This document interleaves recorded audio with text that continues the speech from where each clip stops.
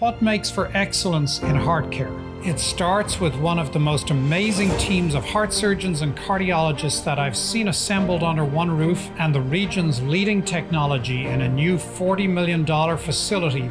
This is the nationally recognized Heart and Vascular Institute of Eastern Kentucky at Pikeville Medical Center.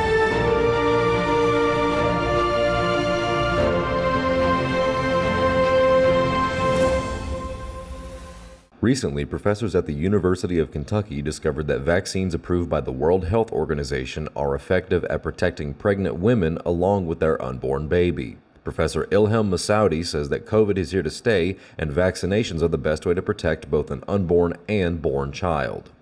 So we were really interested in doing a study primarily to gather data about the efficacy of the vaccine in pregnant women, but also about passive transfer of maternal antibodies to the fetus and subsequently postpartum after delivery to the infant.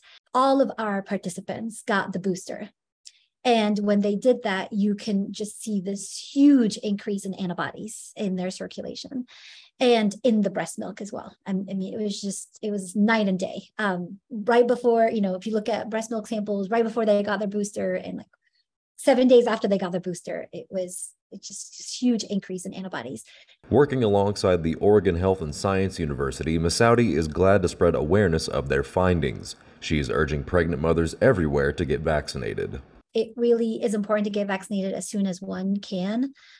We found in our study that it didn't matter if moms got vaccinated at the beginning or the end of their pregnancy. They generated great antibody response no matter what time during their pregnancy they got vaccinated.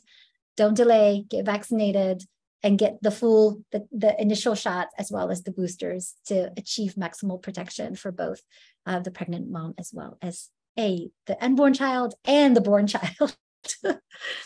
Reporting for Mountaintop News, I'm Nick Collum.